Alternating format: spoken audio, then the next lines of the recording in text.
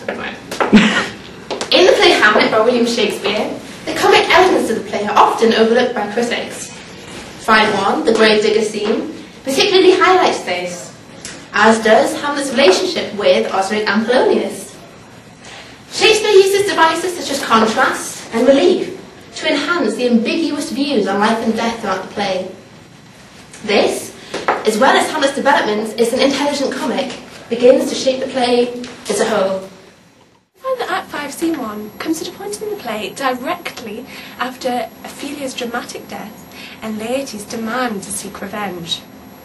We may also find that Act 5, Scene 1 serves as an almost anti-climax of the play, as we find that we are introduced to simplistic characters who are not quite as intense as those we have previously been introduced to.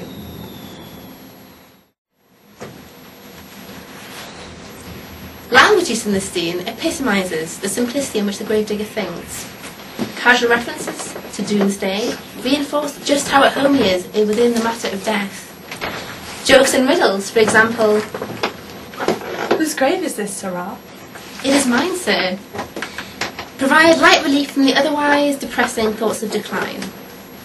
The gravedigger also speaks in rhymes and riddles, an interesting dramatic device. Talking of dramatic devices, the gravedigger's song.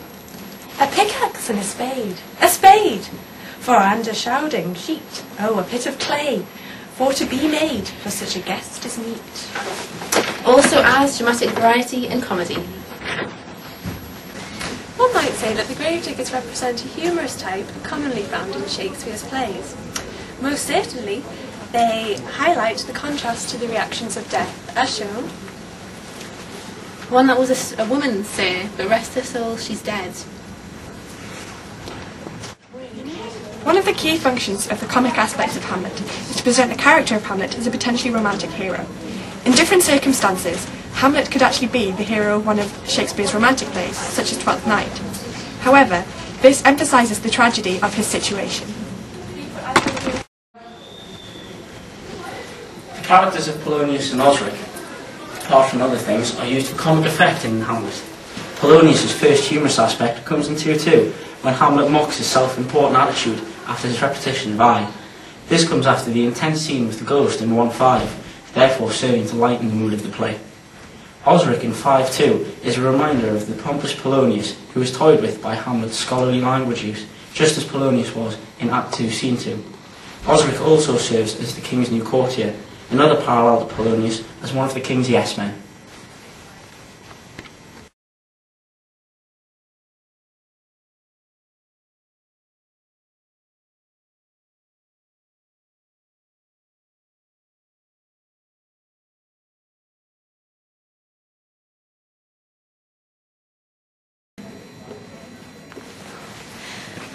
In the play Hamlet by William Shakespeare.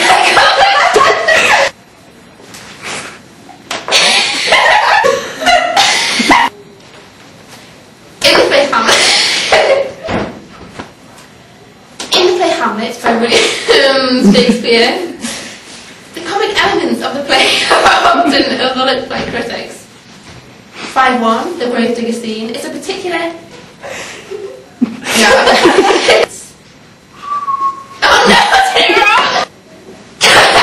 contrast. Shakespeare uses devices such as relief and comic to devise. We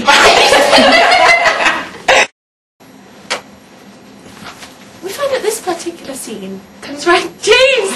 Why are you laughing? Oh my God. Sorry. We may also find that it serves as an anti-climax of the play because we are not yet drawn to the climax of the play. Oh, I can't think of a word. Well, we find that Act 5, Scene 1 is a kind of...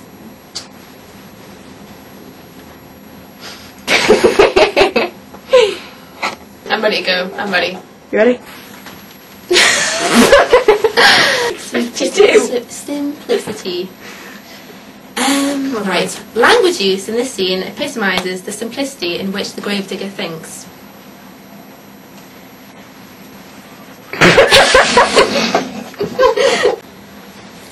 You're not supposed to be my whole show, okay? For example,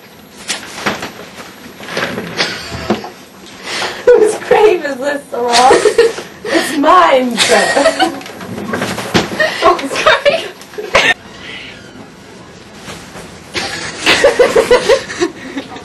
One might say that the gravediggers are... Don't swear. Wait, what's my cue? What is my cue? Cue's when the red light's on. What's your motivation though? Forget your cue, what's your motivation for it? One might say... Oh, sorry, carry on. Carry on, you've got to walk in. They represent the contrast to the reactions of death, as seen in... One that was... Sorry, do it again. Right, you should really do it. You really got one as well. You should see the amount of... One might say that the gravediggers represent a humorous type commonly found in Shakespeare's plays. Do me? I do me? I'm starting it. We're gonna put the wear in this one. One might say that the gravediggers represent a humorous type commonly found. I've lost the will to live myself. I like that look. Do it, it's so funny. Please do that, Mr. It'll be really funny. Don't cause any trouble. Oh, God. One of the key functions of the comic aspects of Hamlet as a play is presenting Hamlet as a potentially romantic hero. Oh my. One of the key functions of the comic aspects of Hamlet is presenting Hamlet, the character of Hamlet. One of the key functions of the comic aspects of the... Josh.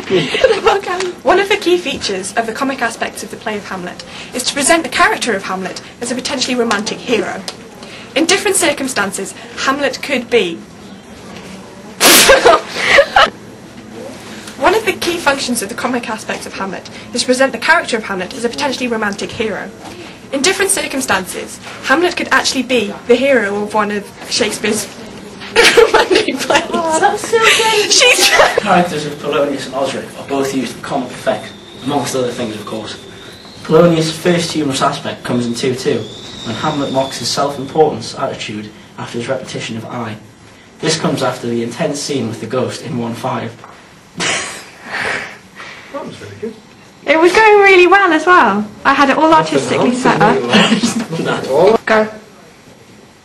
The characters of Polonius and Osric are, amongst other things, used for comic effect. Polonius' first humorous aspect comes in 2-2, when Hamlet mocks his self-important attitude after his repetition of I.